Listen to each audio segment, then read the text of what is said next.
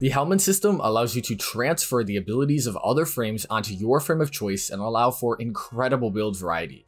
One of the most popular uses for this system is the transference of grouping abilities, which, well, group up enemies, and today we're going to compare all of the options available in the Helminth to find which one is best for you.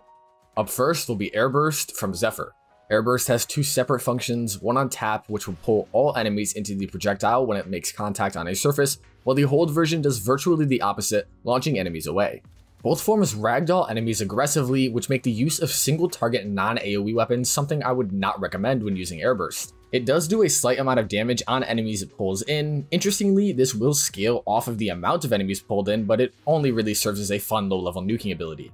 Airburst does not require line of sight and will pull enemies through walls as much as possible, as the suction effect will linger for 2 seconds upon connecting with a surface. The augment for Airburst rounds, gives your secondaries bonus additive damage up to 500% depending on how many enemies you affect per cast. This is why background gameplay is shown with the Latum, as it deals AoE damage, something Airburst likes, and of course being a secondary, Airburst rounds gives it a massive damage bonus. While the ability does not function on bosses or Eximus units, its quick cast and large area of effect make it a very effective grouping tool for both AoE weapons and melee, ranking it very nicely among the rest of these abilities. Up next, we have Larva from Nidus. Do note that Larva does have a range reduction when subsumed to 8 meters at base. Anyways, when casting, you will send out an infested projectile that on contact with any surface or another tap of the ability key while in air will become a mass of something, which immediately will grab all enemies within line of sight and force them into its confines. These enemies are completely immobilized and essentially fused together for all intents and purposes, while Larva will fade away if it has no enemies to continue holding, is cast with no enemies in range, or a guaranteed disappearance based off your duration stat. Unfortunately, only one Larva can be active at once, and there is no way to cancel the ability unless you kill all those within its grasp. The reduced range here is really what kills it when looking at other options like the previously covered Airburst, and sure, the Mimi Ragdoll body part quadratic scaling is cool, but seldom something you'll ever need to use. One of the main places this ability is actually used, and also the source of our background gameplay, is Protea, yet you'll come to see why it may not even be the best for her. Larva is good, but when comparing it to these other options, especially considering Nidus's awful farm, is just alright. Next up is Sunder from Gauss. This one will be quick. No pun intended. Sunder's two versions of heat and cold can be combined together to either push away enemies with a cold and then heat cast, while the opposite will pull them in. And that's about it. Sunder tends to be used in a more damage sense, and this can really be viewed as an afterthought, especially on Gauss himself, which is kinda funny because he's a great melee frame, but a double cast Sunder kinda kills everything anyways. So yeah, overall not bad, but not at all what the ability should be subsumed to do. Moving on from possibly the weakest option here to what I believe is the strongest is a little jarring, but Ensnare from Khora makes up for that. Ensnare has no downsides when being subsumed, even if it might deserve some. Casting requires a target, which when performed will bind them in chains, disabling them before after a 0.5 second delay, reaching out at all enemies within its radius regardless of line of sight to pull them in as tightly as it can. There are some odd quirks here that elevate it above other grouping tools in my opinion. Mainly, it functions on both Acolytes and Demolists, rendering them as useless as it would on other enemies. Due to Ensnare also not ragdolling them, it makes hitting headshots incredibly easy on afflicted enemies and promotes the use of single target weapons with high punch through due to the way it bunches them up. As I said earlier, Ensnare has absolutely zero downsides when being subsumed, contrasting both Larva and Pull, which are arguably worse abilities even on their base frames. One of the only possible downsides here is the 0.5 second delay after casting, preventing the ability from grouping immediately. But even at 0.5 seconds, I believe this is not a big deal at all, and it can be reduced by increasing your duration with just prime continuity, decreasing it to 0.32 seconds.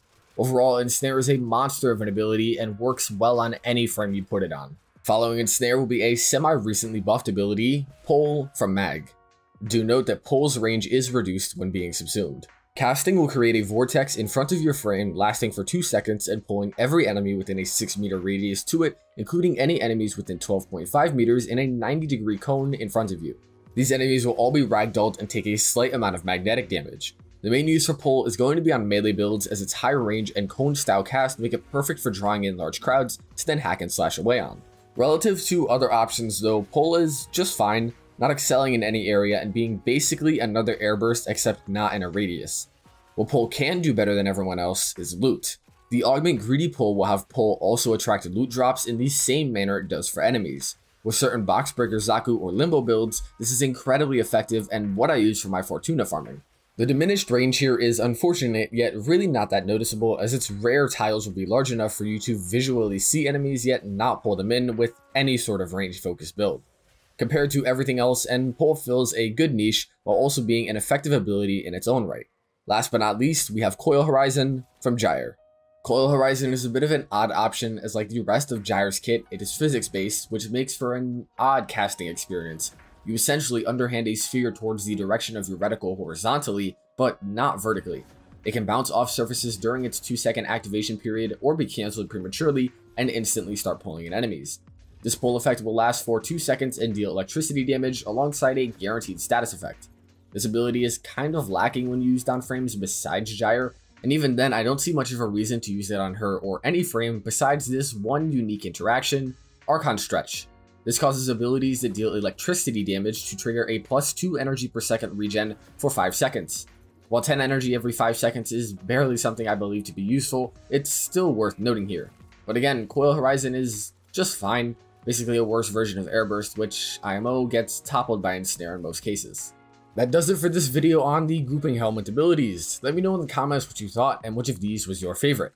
A quick reminder that I have a Patreon and YouTube memberships open. Feel free to go check them out and consider supporting the channel. You get access to a whole list of benefits, including getting your name alongside all these people. Thank you.